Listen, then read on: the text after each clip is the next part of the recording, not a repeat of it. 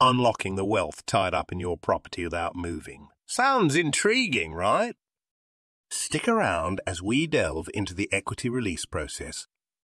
And don't forget to like, subscribe, and drop a comment below. Equity release refers to a range of products that allow you to access the equity or cash tied up in your home. You must be over 55 to be eligible for these products. There are two main types of equity release: lifetime mortgages and home reversion.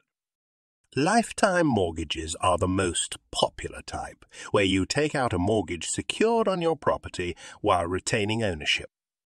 With home reversion, you sell part or all of your home to a home reversion provider. You have the right to live there rent-free until you die, but you are no longer the owner. The first step in the equity release process is to seek professional advice. A financial advisor will help you understand the options available to you. Next, you will discuss your needs and circumstances with your advisor. They will recommend a product that suits your situation. Once you've decided on a product, your advisor will help you apply. A valuation of your property will be carried out as part of this process. The next step is legal work. You need to hire a solicitor to handle the legal side of the equity release. Once the legal work is done, you will sign contract. The funds will then be released to you. It's important to note that the amount you can release depends on your age, health, and the value of your property. The older you are and the higher the value of your property, the more money you can release.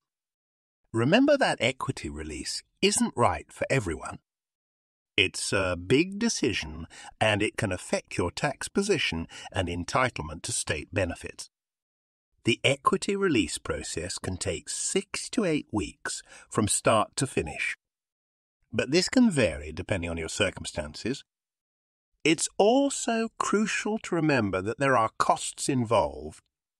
These include advisor fees, solicitor fees, and possibly a fee for the equity release product itself.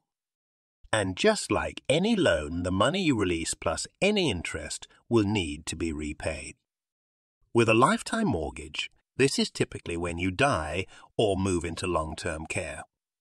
With a home reversion plan, the provider will sell your home when you die or move into care. They will then take their percentage from the sale proceeds. It's important to consider all the pros and cons before deciding on equity release. It might be worth looking at other options like downsizing or using savings. One last thing. Equity release schemes are regulated by the Financial Conduct Authority. This means that you have certain protections in place. Don't rush into anything. Take your time to understand all the implications of equity release. Always remember, releasing equity from your home is a long-term commitment. Think carefully, take professional advice, and consider your options. Thank you for watching this video on the equity release process.